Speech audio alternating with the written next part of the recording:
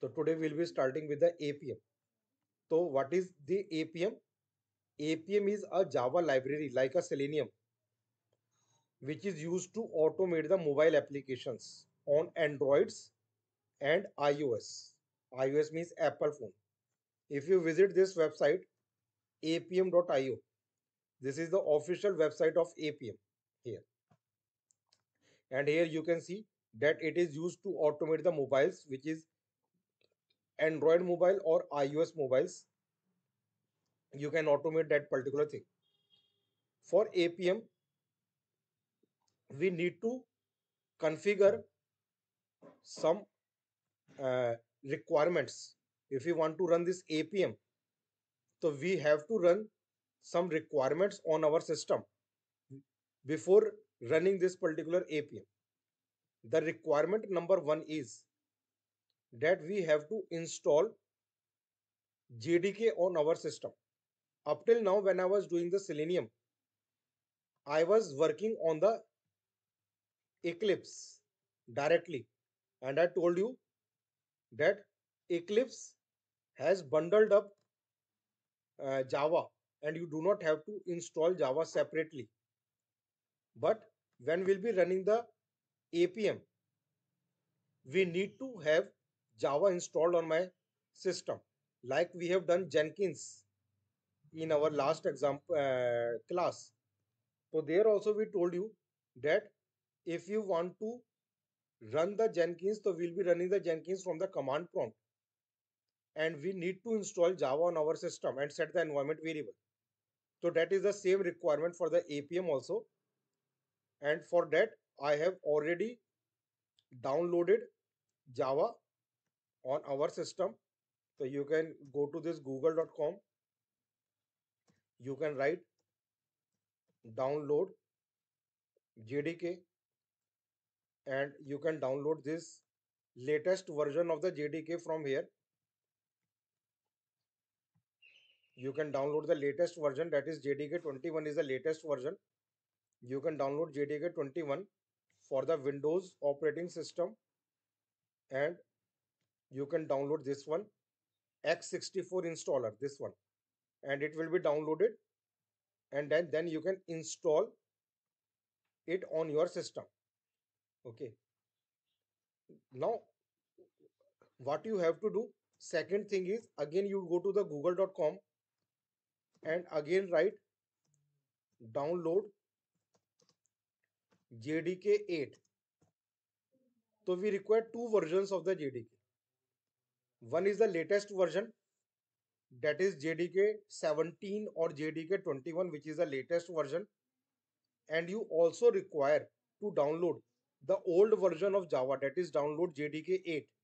If you write download JDK 8, again you will get this link of downloading JDK 8, and again you can download it as per your Windows X64, this one. You can download it. So I have already, if you look at my system, I have already downloaded. If you sorry, downloads. So you see, I have both the versions of Java. I have this JDK 17 as well as I have JDK 8. Both I have downloaded. First, you have to install this JDK 17.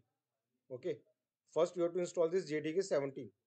So I have already installed this JDK 17, and you can look at it. And after installing JDK 17, then install the JDK 8. Okay. Like here, if you look at it, my system, program files, Java.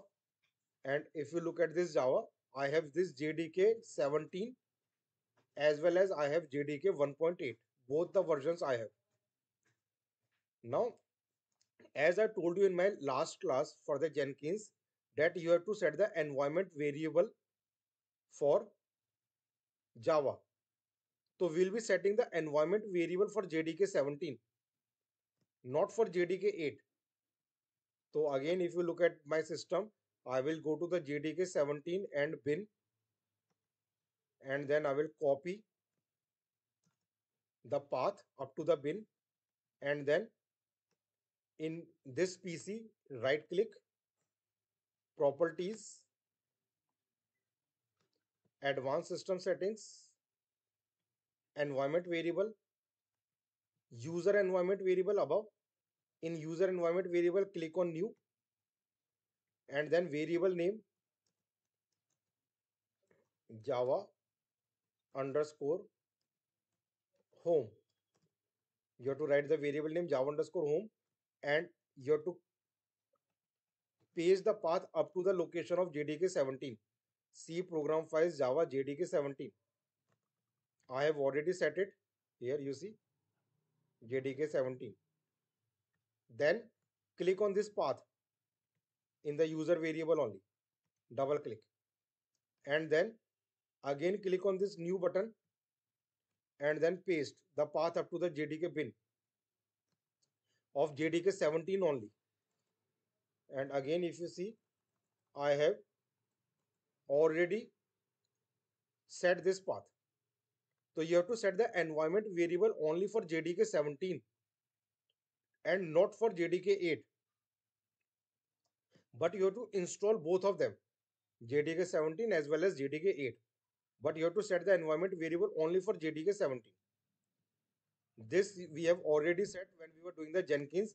Then also we have already set the Java environment variable. Okay. Now, what is the second thing? The second thing which we have to do after installing the Java on our system, that is the first requirement to run the Appium. The second requirement is that again you go to, after installing the Java, you go to this google.com and write download Android Studio. Okay. Now, what is this Android Studio? Android Studio is a you can say a library used to create, using the Android Studio. We use the uh, Android API, Android library, where we can develop the Android applications. Okay. So now, if I want to automate the Android mobile, then on our system we have to install the Android Studio. But if my phone is not an Android phone, and if it is an Apple phone, that is, it is an iPhone, then in that case we have to download Xcode. So Xcode will be downloaded on a Mac operating system. Okay, because it is a Apple software, so it will not work on a Windows operating system. So if you want to test the iPhone, if you want to test the application of the iPhone, then in that case you have to use a Mac operating system. It will not be executed through the Windows operating system. And for iPhone or for iPhone application, Android Studio will not work. There we have to download another software which is called Xcodes. Okay. So, but because my machine is a Windows operating system and I will be automating the Android's then a mobile, so I have to download Android Studio on my system. So I will write Android Studio, download Android Studio, and then you click on this Android Studio and you can download Android Studio from here. I have already downloaded it on my system.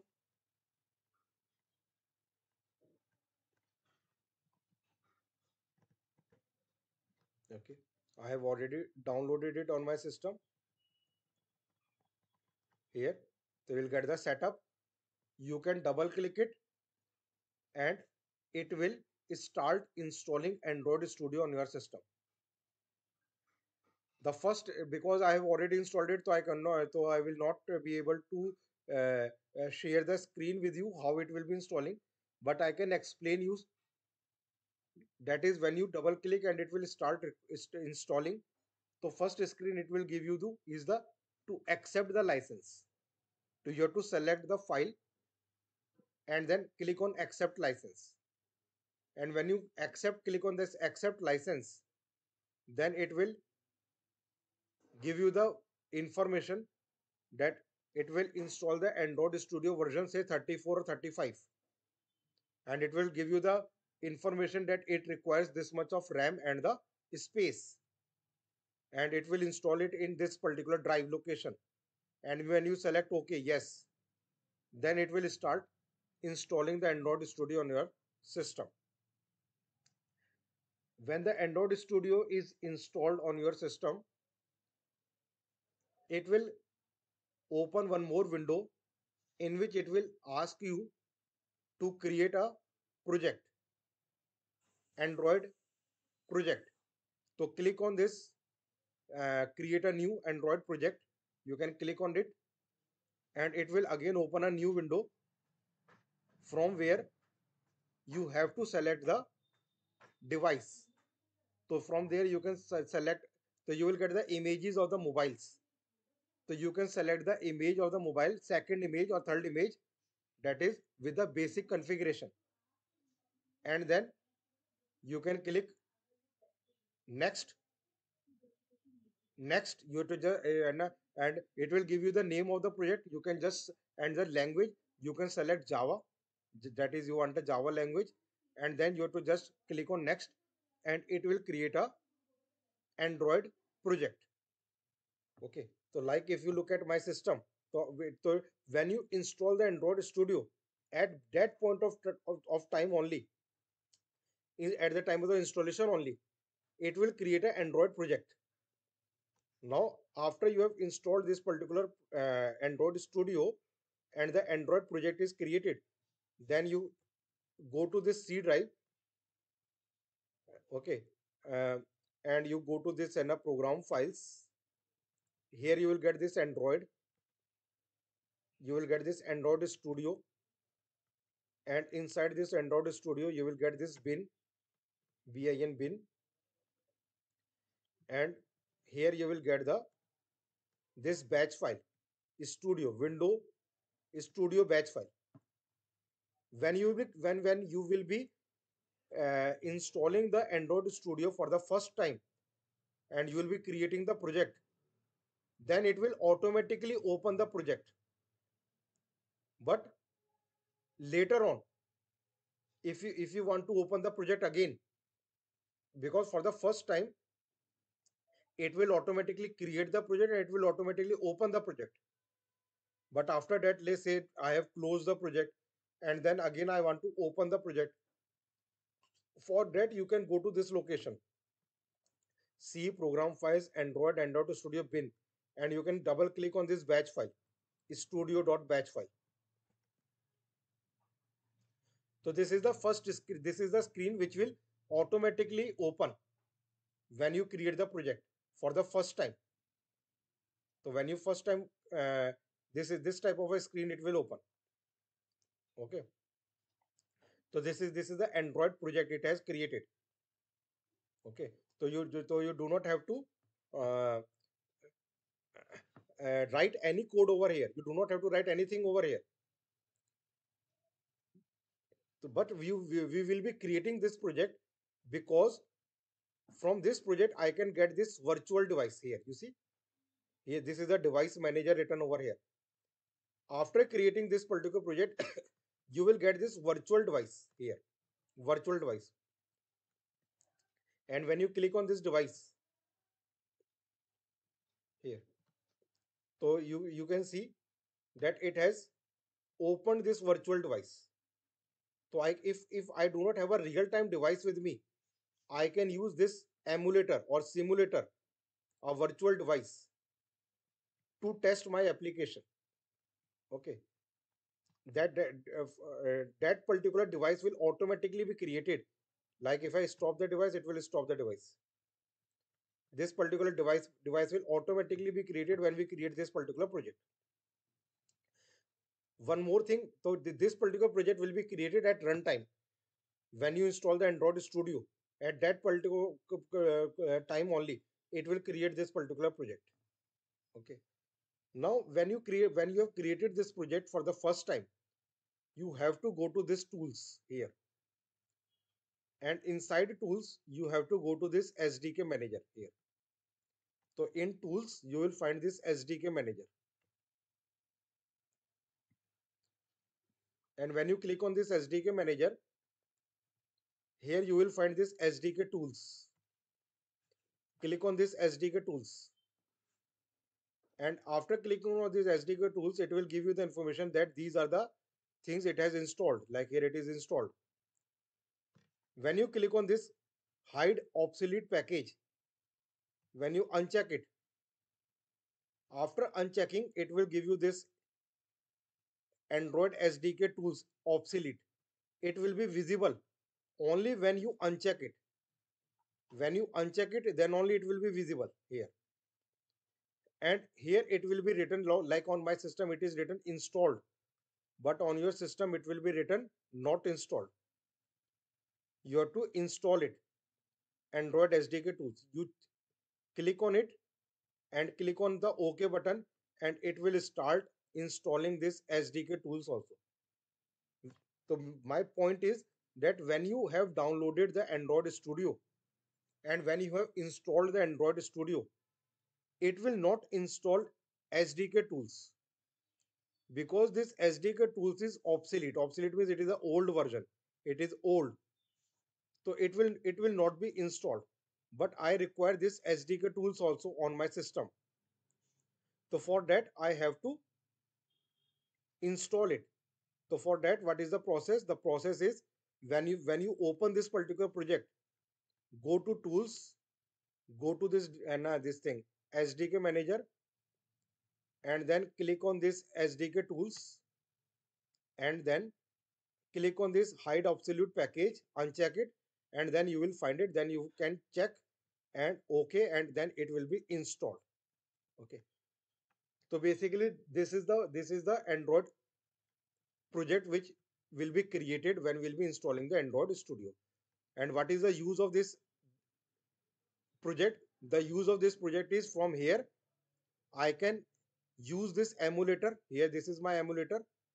Or the second use is that from here I can install the tools. Okay, so for that we require this particular project. So now again I'm exiting this particular. Now, so after doing this particular thing, again what we have to do, you have to go to the users, this one, see users, and inside users you will get this Parag Saxena or any name. Okay, click on this name, and here you will get one package which is a hidden package, that is app data. App data. This is a hidden folder, app data. So you have to write the app data, then only it will be visible. Inside app data, again you go to the local, and inside the local you will again get this Android, and in Android you will get this SDK here. Again we have to copy the path of this SDK, Android Software Development Kit. So you have to copy the path of this location, C users Parag Saxena app data local Android SDK. And again you have to go to this PC, right click, properties, advanced system settings, environment variable, and again click on this new and write ANDROID, Android underscore home. Like we have set the environment for Java underscore home, similarly we have to set the environment variable for Android underscore home, and then paste the path up to the SDK like this, and click on OK. So this is the home directory where your Android SDK will be installed. I have already set it. You can check from here. Then inside the Android Studio, here, Android SDK, you will find these packages. platform tools, emulator. These are the package. These are the folders you will find. Emulator. You will find this folder, SDK emulator. Here again you will find this folder, platform tools in SDK, and tools which I have just installed. Tools. So what you have to do? You have to copy the path, Control C, up to the tools, and again you have to click on this path where we have set the Java JDK bin path in the user variable only. Double click and paste paste it over here. Like you see, tools. Here we have written tools here. C uses Parag Saxena app data local Android SDK tools. Similarly, if you look at above, here we have set the environment variable for Android SDK emulator. And similarly, if you look at above, we have set the environment variable for platform tools. So these are the three paths we have to set: platform tools path, emulator path, tools path. Okay, understood. So we have already set it on our system, everything. So I'm showing it on my system. So basically what we have done up till now, we have downloaded JDK 17 or 21 and installed and set the environment variable. Then we have installed the JDK 8 on our system. We do not have to set any environment variable for JDK 8. Then we have downloaded Android Studio on our system. And when we install the Android Studio, we have to accept the license, and then it will install the Android Studio on our system, and at the time of installation only, it will create a project like we have opened that particular project. And when it create the project, from there you can add the tools. So how can we add the tools? I've shown you. That is, go to the SDK manager and then uncheck the obsolete, and from there you can install the tools, because tools will not be installed otherwise. And after you've installed the tools, then again what you have to do, you have to set the environment variable for Android underscore home, and you have to give the location of the SDK where your SDK is installed, and then you have to set the path, environment path for the platform tools and emulator. Okay, after doing all these things, now what is the third step? The third step is, again go to this google.com and write download node.js. Okay, node.js. Node.js I am downloading because I need to install the Appium server. For that I need node.js. Okay, so I will click on this node.js, and again window installer will download that node.js on my system. I have already downloaded it, so you can check from my machine all the things which I have downloaded.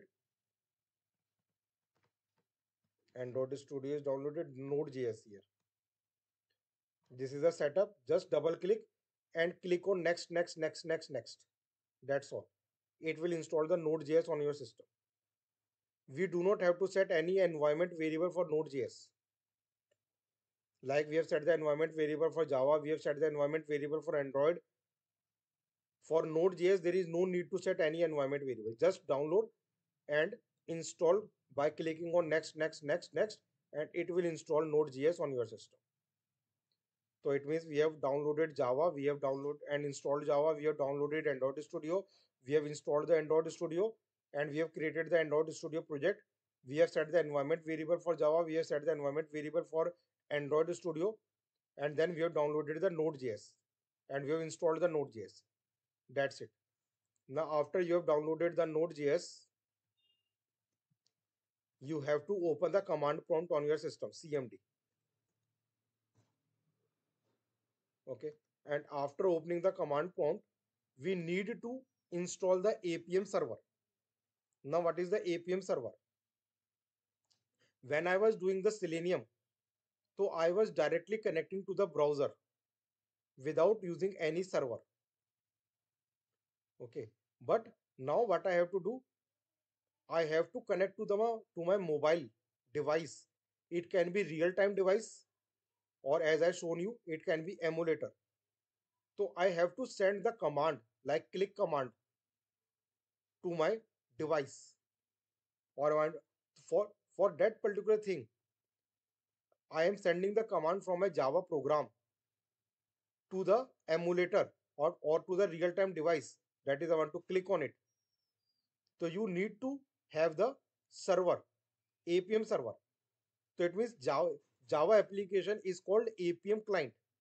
The Java application, like I was writing the Java application for writing the click, or I was using the send keys for the typing.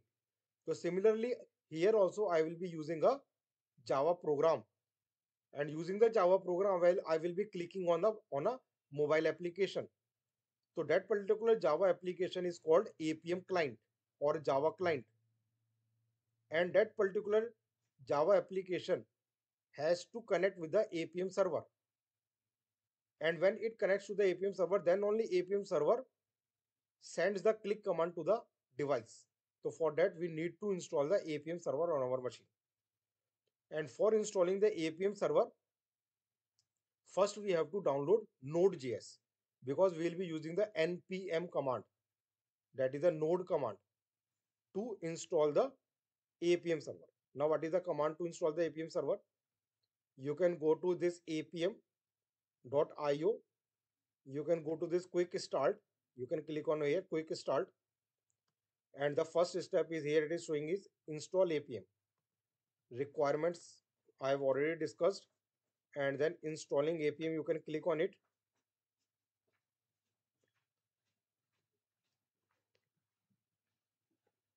And here it is a command, npm command.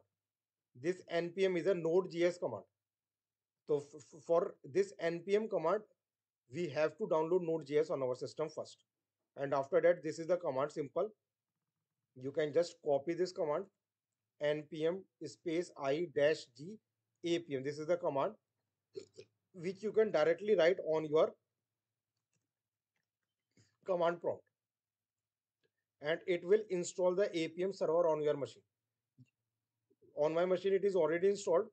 So, but if I click on this npm space I dash g appium and click on enter, so it will check whether the Appium is there or not. And if the Appium is available, then it will not install it, or otherwise it will update it, or it will give it like this. It will start checking and installing. If it is not available, it will install it. If it is available, then it will give you the error, or otherwise it will update the Appium server. Just write this command on the command prompt and click on this enter button.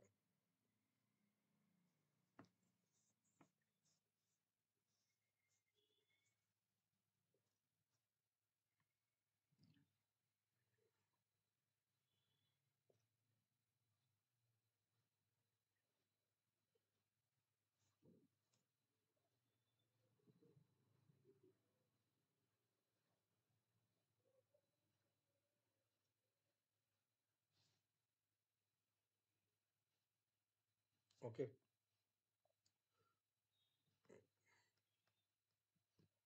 So it has added two packages. Okay. Removed 48 packages. So it means it has updated the Appium server.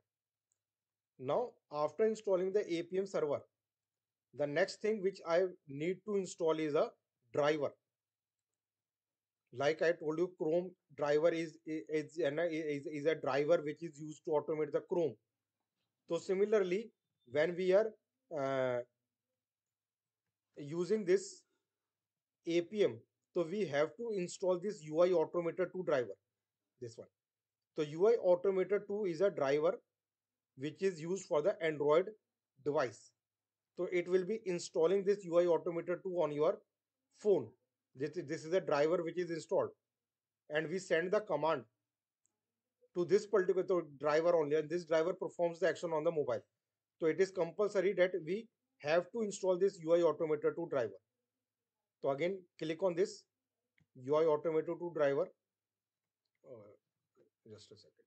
Instead of clicking it, you can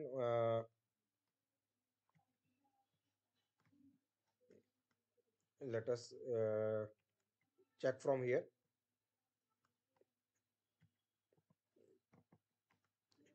We can go to the next step. Then here from here you can check installing UI Automator 2 driver. And from here there is a command again, install the driver. And this is the command. Again, you can copy this command from here only. That is Appium space driver space install UI Automator 2, like this. Now on my machine it is already installed, so it will give you the error. That is, it is already installed. A driver named is already installed. So if you want to update it, you can update it. So instead of install, I can write update.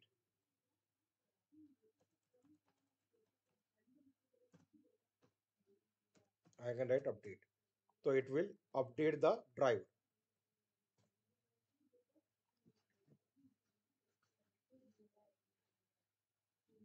So in that way, this is the command. First command, npm space I space hyphen g apm, which will install the Appium server.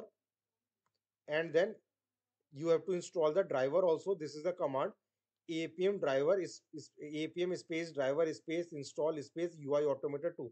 It will install the driver. Otherwise, you can update the driver if it is already installed.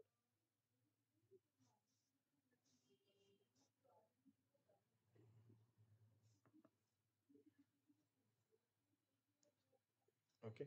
Now it has been updated. So now what you can do? You can just write Appium, Appium, to check whether the Appium server is installed or not. When you write Appium and click on enter, it will start the Appium server.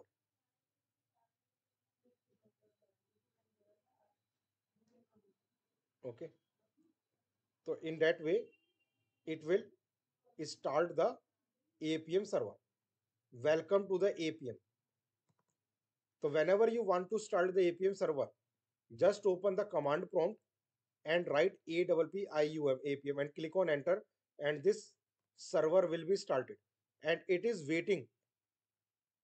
That is, your client code means Java program, can connect to this server on this port 4723. So 4723 is a port on which this server is running. Okay. Again, I will control C and close it. So control C, you can close the server. So I think you have understood what all things we have done. We have installed Java 17 and 8. We have set the environment variable for JDK 17. Then we have installed Android Studio. Android Studio, we have created a project, and from there we have installed the tools, because otherwise tools are obsolete, they will not be installed. So we have installed the tools, and then we have set the environment variable again for the Android Studio, where the SDK is, and the environment variable for the path. And then we have downloaded the Node.js, and after downloading the Node.js, we have installed the Appium server and the Appium driver. Now last thing which we have to do in a configuration is, that is, we can test our mobile application on the real-time device or on the emulator. In both the things, you have to do certain settings. Like I'm showing you on the emulator, the same thing you have to do on a real-time device also. So again, I will open the emulator. For emulator, you have to go to this C, then program files, then Android Studio, bin, and then you have to click on this Studio batch file. If emulator is not working, because one more important thing, because emulator requires RAM, good RAM, and good processing speed. If RAM is not there, good RAM is not there, and good processing speed is not there, then in that case, it will not work. Okay, so like I'm again wiping the data, because I want to show it to you again from the fresh.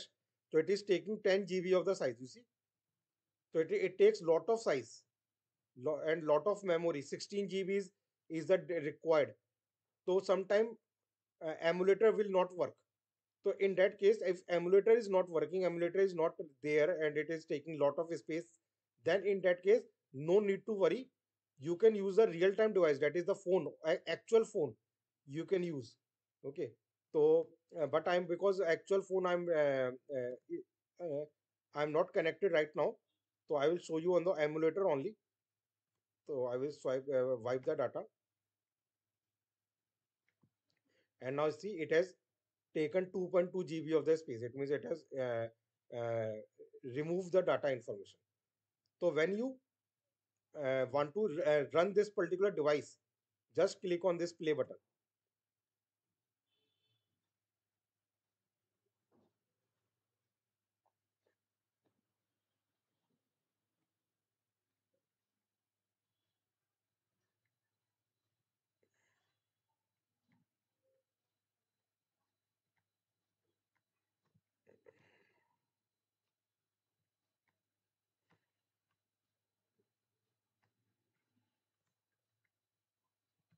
Okay. So it is initializing, it takes some time.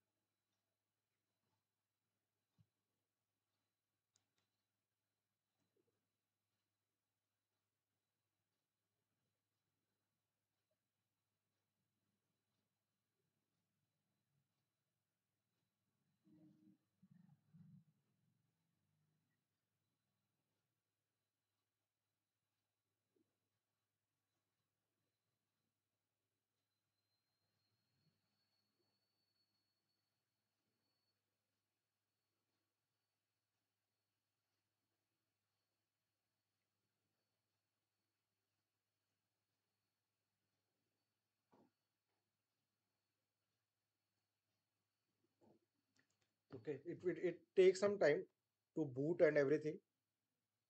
Okay. So now this is the device. So if this device is not coming, again, one more important thing which I'm trying to tell you is that if the real-time device is there and you are not able to use the emulator, then also you can use the real-time device only. But what you have to do, you have to make some settings. What are the settings on the mobile? That is, you have to go to the settings on your mobile, and in the settings you can search for about phone. Like here I'm getting this about emulated device. In the settings you will get about phone. Go to this about phone, and there you will get the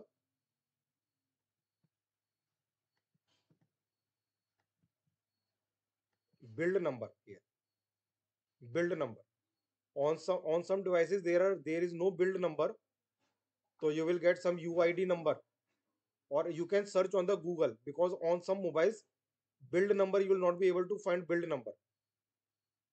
In that case, what you can do, you can go to this Google, like I'm going to this Google, if and then if I write over here how to uh, enable enable developer option, in say OnePlus, or Realme. Yeah. So you see, so you can check from here how to enable developer options in Realme. So it will give you the information. Go to settings, go to about phone, and then in about phone you will get the version. Tap 7 times. Okay. So in some mobile, if you're not able to find this developer build number, then you can search from here how to enable developer options in the mobile number. Say Realme 8, 9 Pro. You can see. So again, so you can check from here how to enable it. So like here we have to click on this build number. So I will click on this build number 7 times. 1, 2, 3, 4, 5, 6, 7. And it will say you are now a developer. So same process you have to do in your system on your real-time device. And then you can, and if the build number is not there, you can search on Google how to enable the developer, and it will give you the information. From there you can enable. When the developer option is enabled, again you have to go to the settings, and you can check from here developer option. So in the settings you can search developer options. So this developer options, it will be visible only when this developer options are enabled. And when these developer options are enabled, then you can go to this developer options, and you have to enable it. Use developer options, you have to enable it. Then scroll down. Okay, scroll down, keep on scrolling,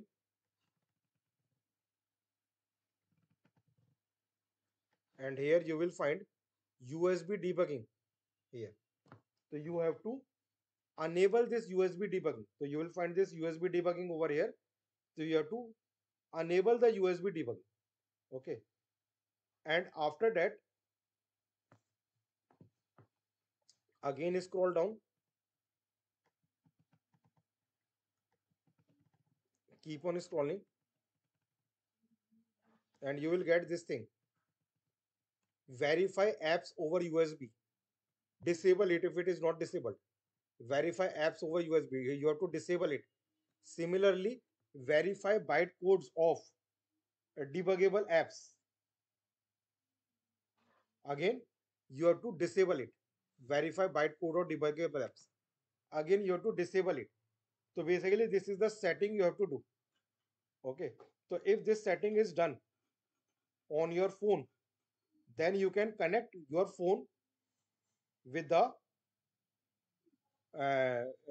laptop using the USB drive.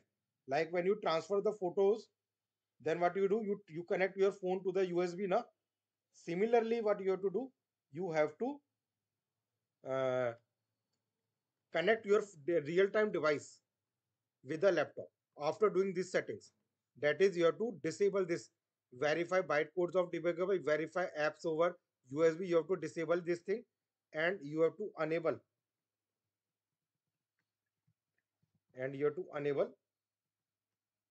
this one, USB debugging. You have to enable.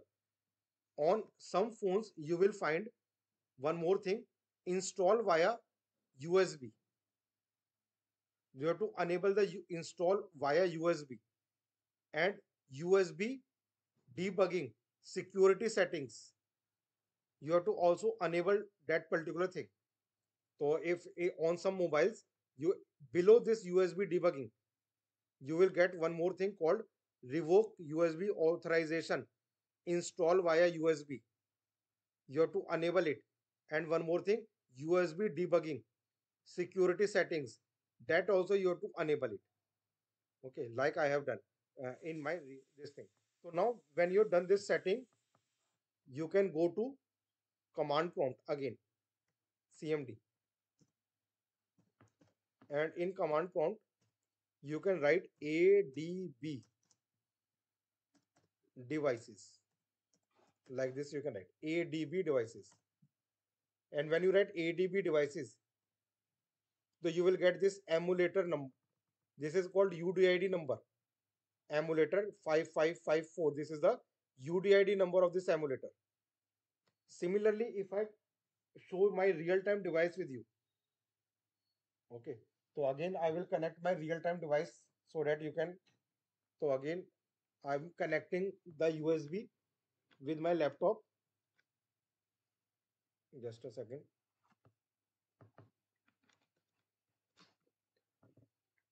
And connect your mobile with the USB drive like this. It is connected. And now, if you see, here is my running. This is my real-time device also running. Samsung. This is my real-time device. Here also, if you see at the settings, you see in the settings, I have this developer options enabled. Last one. And inside the developer options, this is enabled. First of all, developer options should be enabled. Then again, you scroll down, scroll down, scroll down. Keep on scrolling, and you see this is disabled. Verify apps over USB. Verify bytecodes or debuggable apps. This should be disabled. And uh, USB, this one, USB debugging. This should be enabled. Okay, USB debugging should be enabled. And if I told you on my mobile it is not there, but on some mobiles you will get this option also. This one, uh, this one, Mm,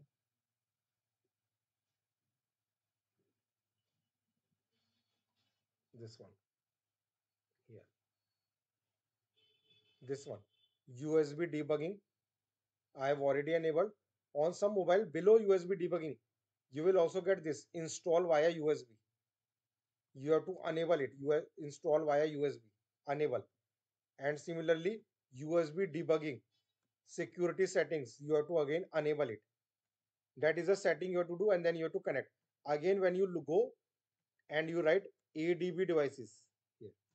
So you see now two devices are connected, ADB devices. This one is an emulator and this one is a real-time device. If emulator is not working, no problem in that.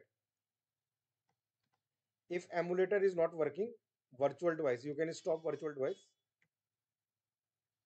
No problem if there is no emulator, or if it is not working, no problem. You can use this real-time device only. And there is no, this is because I want to show my picture to you. That's why I am showing it like this. But if on your project there is no need to start this project also, this project which was created at the time of installation, it is not required. We do not have to start this particular project also. It is only required because we want to install this SDK manager. Only for this SDK manager I require this particular project to install this SDK tools obsolete. That's all. Otherwise, this project we do not need any Android project. Emulator also I do not require. If you want to close it, you can close it also. It is not elementary. You can exit it. Okay. So now you have stopped this particular uh, Android Studio.